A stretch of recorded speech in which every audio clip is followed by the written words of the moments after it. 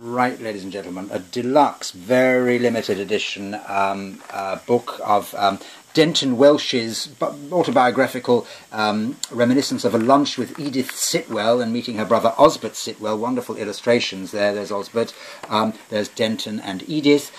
It's Elysium Press, which is a small American private press, I think situated at the University of Texas there. It says a lunch appointment printed by hand at the Graphic Arts Workshop, Dartmouth College, 150 numbered copies, and of which this is number 14. Illustrations by Pierre Letin, original etchings, and an introduction by the great Edmund White. It's in much protected binding. There's a mylar outer cover, a tissue paper inner cover, slightly yellowed, and there is a sort of shantung silk inner cover, black, with the nice spine plate there. It's a scarce item.